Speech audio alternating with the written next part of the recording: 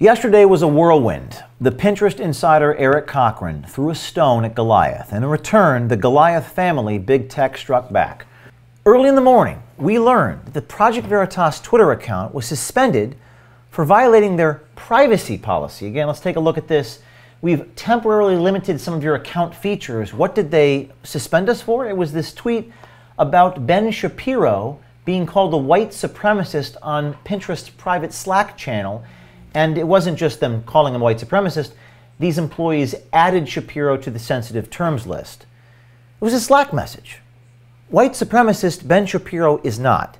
And in our report, which was pulled by YouTube, more on that later, we explained 3 days after this happened that the company took action on this, essentially censoring commentary.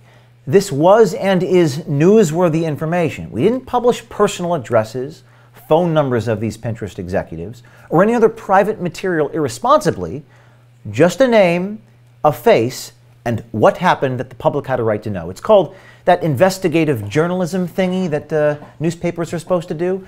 Twitter should not be making news decisions on behalf of us or any journalist because they claim to be an open platform encouraging free speech. Instead, what they've done is to play the role of an almighty news editor. Now things just get started now. Later that evening, we noticed that the original 20-minute YouTube video linked by the Drudge Report directly was taken down. The reason, get this, a quote, privacy complaint. We get this screenshot on YouTube that says video unavailable. The video is no longer available due to a privacy claim. We get this email from YouTube that says, upon our analysis of the claim, we have removed the content in question. And then we get another email from the YouTube support team giving us timestamps of the video. So the content in question is from 3:40 to 4:07. Let's watch the 27 seconds that YouTube has a problem with. Explain the bottom right half of the page here. There's an author name and then a commit comment. It says mem add live action additional comment health. What does that mean? Mem is the username internal in Pinterest for Megan. And then this is the commit message when she actually added live action to the porn domain block list. When did they start targeting live action? This commit that added liveaction.org to the porn list was in February of 2019. Okay, there it is. That's the 27 seconds. The actual, what might be considered the smoking gun of the story, where the individual inside Pinterest actually added the pro-life group live action to the porn domain blacklist. Again, this is legitimately newsworthy information without which there may not be the story that it is. We aren't doxing anybody. We're reporting facts that the public has a right to know. I mean, we're getting beyond the George Orwell analogy, and this is becoming Kafkaesque.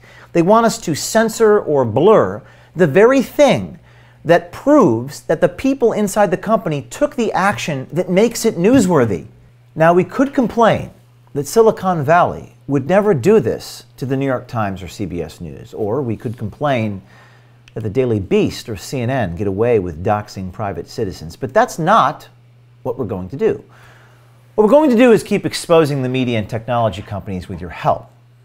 This week, our insider Eric did something extraordinary.